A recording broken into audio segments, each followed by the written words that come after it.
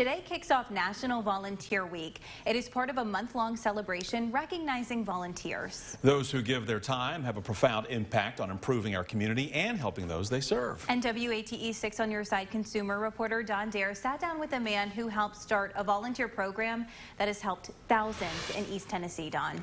Well, that's right, Elizabeth. It's called Operation Inasmuch. And over a decade, lots of projects have been undertaken in our area. You may have participated in one of them or know someone who did. And there are those who say they don't have enough time or they don't have skills to volunteer. Even if you don't think you have skills, or who knows, you might find or learn skills you never thought you had once you step forward and join a volunteer team. For over a decade, hundreds of volunteers around East Tennessee have taken part in Operation Inasmuch.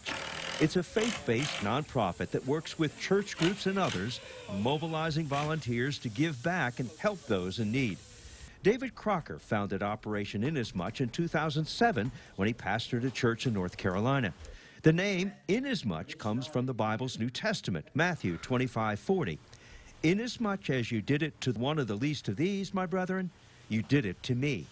So when we serve someone, we not only give them help for their immediate need, maybe hunger, maybe shelter, whatever that need may be, but we give them hope because someone has stepped up to help them, and that gives a person hope. Operation Inasmuch is an example of what people can do when they volunteer their time and service. One of the things that has gotten to be a little bit bigger in our toolbox, I guess, is food packing events where we pack thousands of meals to serve hungry people.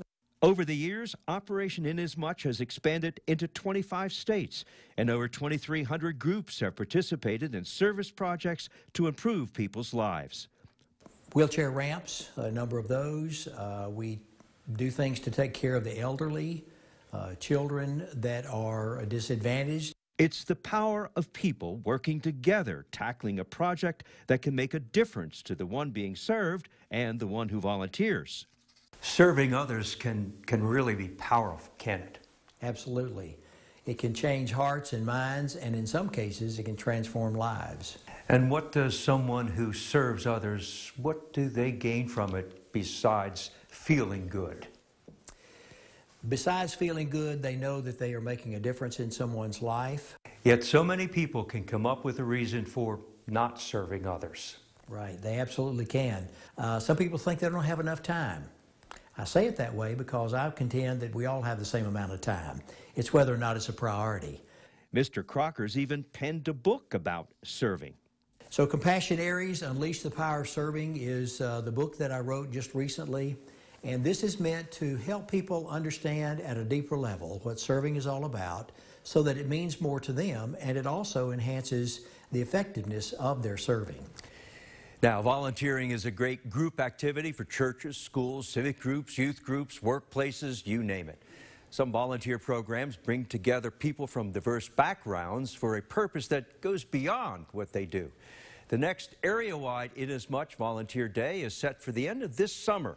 There will be more information on it as the time nears. Bo? All right, Don, thank you. And if you have a consumer question for Don, send them an email at ddare@wat.com. You can also call a 6 on your side hotline number at 865-633-5974.